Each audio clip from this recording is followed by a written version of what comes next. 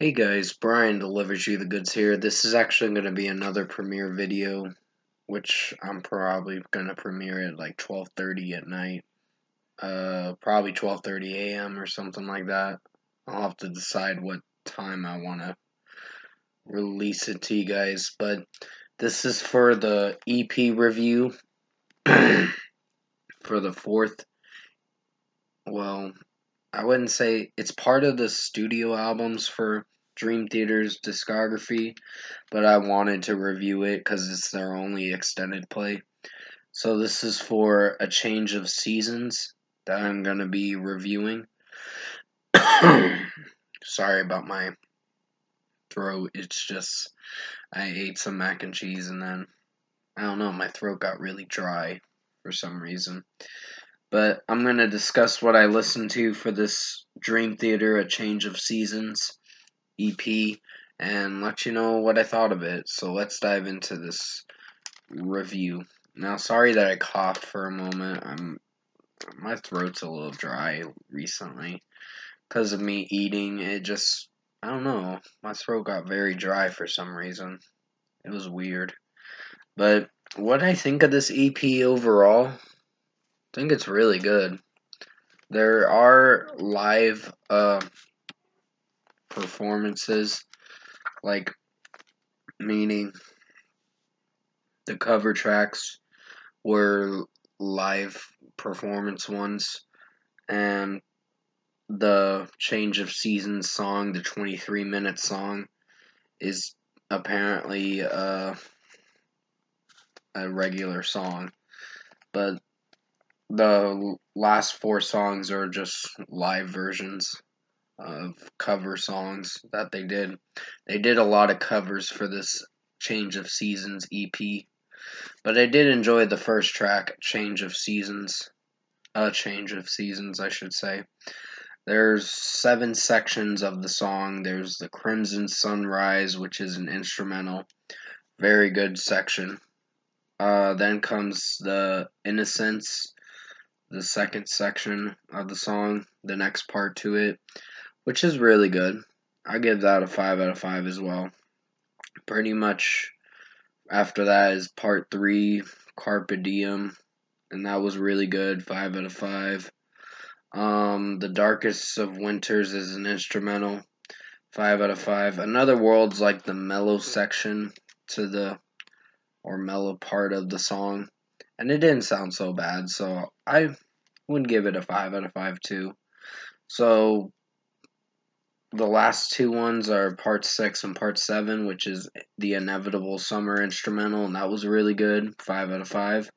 And also uh, part 7, the final closing part of the song itself, is the Crimson Sunset, and that did very well. So I was really surprised, and 5 out of 5 for that one. So pretty much the whole A Change of Season songs is getting a 5 out of 5. Funeral for a Friend is like a instrumental, I guess you could say, an intro instrumental kind of song, and it did very well for what it went for. Sorry, I was petting my cat for a moment.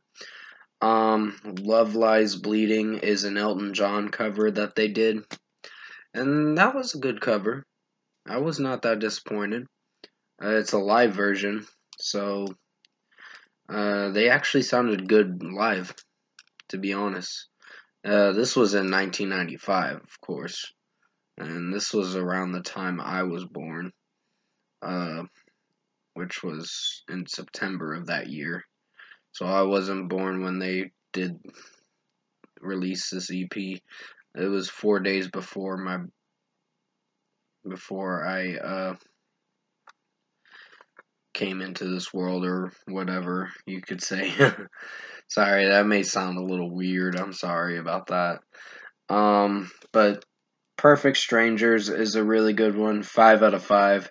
It's a live version, and it did very well. I was really pleased with this Dream Theater EP release.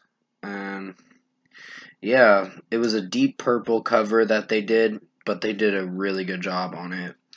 The Led Zeppelin cover for the Rover, Achilles' Last Stand. The song remains the same. Really good. 5 out of 5. Maybe the song remains the same. I don't know if I'm familiar to liking it, but it still did good for what it went for. And finally, the big medley. This one's gonna have to get a 4 out of 5 because there's 5 out of 5s are gonna be for In the Flesh, Pink Floyd, Carry On Wayward Son, and Bohemian Rhapsody, the covers for those. The last 3 didn't perform very well.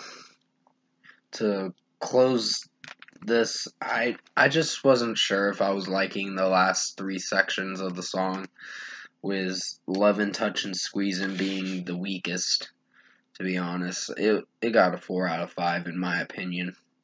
And then Cruise Control got a 4.5 out of 5, like a 4.5 out of 5. And also Turn It On Again, the Genesis cover they did, was a 4.5 out of 5. They were trying to speed it up towards the end of the song so they can finish the last 2 parts of the song. So I think for what this went for, A Change of Seasons, production, mixing, and execution, did very good. I was really pleased with it. So overall, I think Dream Theater's A Change of Seasons EP was a really good extended play. Highly recommend you check it out. It did come out. Its official release date was September 19th of 1995. So it's quite old, but I still enjoyed it for what it went for. So for a score, I'm going to give Dream Theater's A Change of Seasons extended play a 9 out of 10. This was good. Really good. And I definitely see myself returning to this. Definitely. Probably in the future sometime. I gotta see if they have it on physical copy. I'm not 100% sure. But I am gonna be planning on buying the new A View from the Top of the World album. Because I did listen to the album. I don't want to give my opinion on it yet until the 21st. So you'll have to wait till then, or at least by the 22nd, when I actually review it. Because I want to wait to review it. I don't want to get in serious trouble by YouTube on reviewing something that hasn't come out yet. But you guys will enjoy the review when I release it. But comment below. Let me know what you guys thought of this EP review for Dream Theater's A Change of Seasons, if you've heard this EP. And if you like this extended play review I made for you guys tonight, and it will be a premiere video, comment below and let me know your thoughts on it. Tap like on this video if you liked it. Subscribe to my channel if you can to support the channel. I guess I'll return to you for a movie review tomorrow. I don't know when I'll do it. It just depends on when I come around to it. I think it's going to be for the Kate movie. And then after that, it's Cry Macho.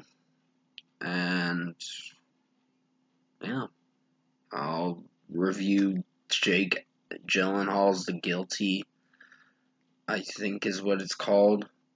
And then after that, it's Venom, Let There Be Carnage. So I'm almost caught up with the new releases. It's gonna be a few more movies, but I'll eventually get caught up to the October releases in due time.